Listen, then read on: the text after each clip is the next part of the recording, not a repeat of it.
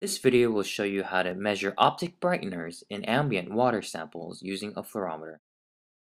Some necessary equipment to measure optic brighteners include sample bottles, foil, disposable polymethacrylate cuvettes, fluorometer such as the Aquafluor, UV lamp, UV-proof safety glasses, stopwatch, calculator, and your calibration standard solution equipment such as the optic brightener agent, Tide 2X original scent is suggested, piston type pipette, the pipette tips, DI water, and a 100 milliliter amber bottle. The first step of measuring optic brighteners is to calibrate the fluorometer by preparing a 50 parts per million calibration solution that is achieved by creating a two-step serial dilution process. We must first prepare a 1 liter amber bottle with 100 milliliters of DI water. If an amber bottle is not available, you can use an Erlenmeyer flask covered with aluminum foil to make it light-proof. With the optic brightener agent, we can prepare the stock solution. Using a piston-style pipette, draw 0.5 milliliters of the optic brightener agent, and then wipe off any excess agent that may have coated the pipette tip. Dispense the agent into the amber bottle, and then cap to prevent from any excess light exposure, because optic brighteners photo decay. Mix thoroughly and allow the foam to settle before the next step. This solution is now 500 parts per million and can be reserved as stock for further use. Now we can prepare the calibration solution. Add 45 milliliters of DI water in a foil-wrapped sample bottle. We must draw 5 milliliters of the stock solution that we just created. Before drawing 5 milliliters of the stock solution, we must make sure that we change the pipette tips so that we do not alter the concentration in our stock solution.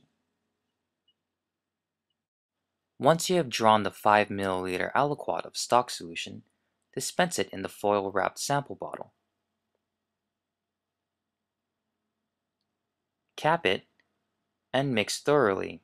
Again, allow the foam to settle before the next step. Press the standard value button to assign a calibration standard value. Using the minus and plus arrows, we can set the standard value. When finished, we can press the Enter or Escape button to accept the value and return to the home screen. We set our calibration standard value at 100 because our calibration solution is at 50 parts per million in concentration. Before calibrating the fluorometer, you must label the cuvettes. Label B for the blank sample.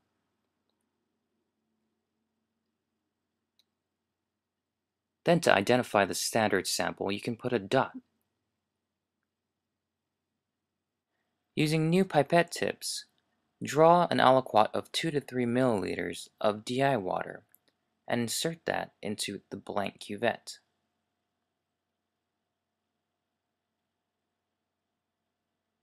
Again, change the pipette tips and do the same for the calibration standard.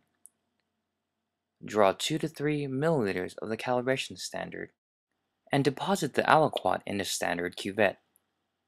Now you have created your blank sample and your standard sample for calibration.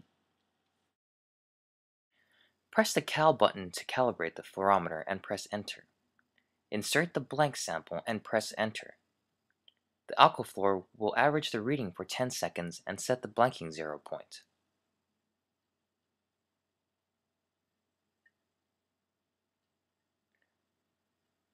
Then insert the standard sample and press Enter. The reading is averaged for 10 seconds and the standard calibration value is set.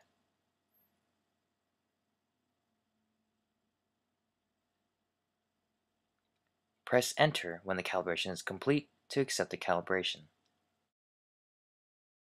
Now that we have calibrated the fluorometer, label 3 disposable polymethacrylate cuvettes. We analyze triplicates for each sample.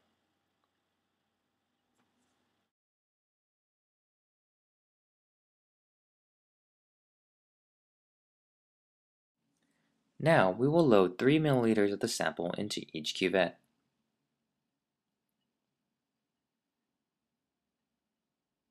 Again, make sure that we use new pipette tips when dispensing the sample into the cuvettes for analyzing for optic brighteners. If 3 milliliters of the sample is not available, be sure that at least 2 milliliters of the sample is used, or make sure that half of the cuvette is full so we can properly analyze for optic brighteners. Protect the sample from light as much as possible during loading, and this can be achieved by putting the samples under a foil tent. When analyzing the sample, insert the cuvette into the fluorometer. Close the cap and press the read button. The reading result will appear on the top line of the home screen, and once the word "weight" disappears from the home screen, another reading can be made. Now we can repeat these steps and analyze the fluorescence of the other cuvettes. If the initial fluorescence of the sample measures less than 5 parts per million, or 10 relative fluorescent units, then the sample is negative for optic brighteners. However, if the sample measures higher than 5 parts per million, we will move on to the next step.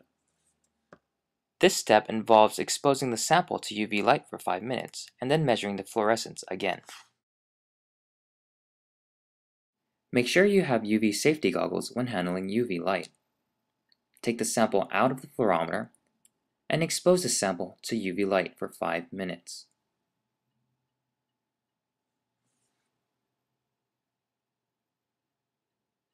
Measure the fluorescence again and see if there is any change in fluorescence after 5 minutes of exposure to UV light.